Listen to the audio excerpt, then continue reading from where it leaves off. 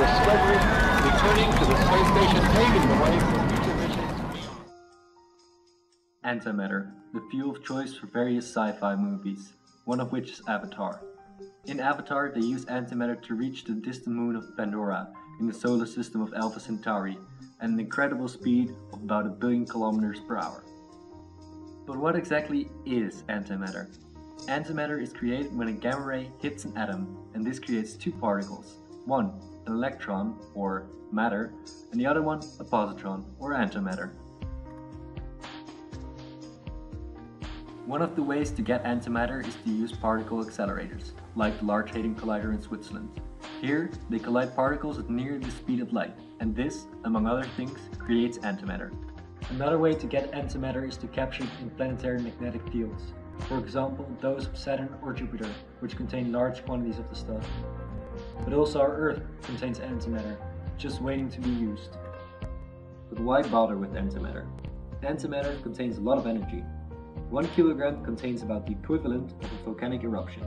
Due to its high energy density, antimatter spacecraft can be very lightweight, since there's no need for a big fuel tank. Antimatter is also the only means of propulsion which will allow us to travel to stars. Traveling at about 40% of the speed of light, this will allow us to reach nearby stars in about 10 to 20 years. How does antimatter propulsion work? There are multiple ways. One of them uses a big sail coated with uranium. By firing antiprotons at the skin, fission reactions occur and this generates thrust. Another way is to annihilate protons and antiprotons, and then using the result to directly power the spacecraft. This allows it to reach 40% of the speed of light. For missions to Mars and other planets, a fission fusion system can be used. This uses a lot less antimatter and can provide an economical and realistic manned Mars mission. But not only spacecraft can be fueled by antimatter, also aircraft. Using antimatter engines, it will be possible to fly from London to Sydney in about 1.5 hours in a suborbital flight. Under these conditions, drag will be minimalized, allowing for more efficient and more economical flight.